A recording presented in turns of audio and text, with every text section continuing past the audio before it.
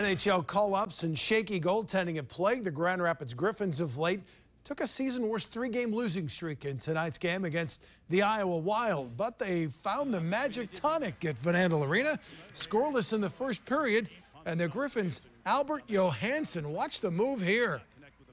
Gets himself free, then the snipe, and it's 1-0, his first Griffin goal. Second period on the power play, Joe Lesperance, great setup for Pontus Anderson. Andreasen, it's his seventh, it's 2-0 still in the second. Another power play, and Lesperance bangs home the rebound, team leading ninth goal, 3-0. 3-1 in the third, Steven Kampfer scores. They get another from Lesperance, and the Griffins win it, final score 6-2.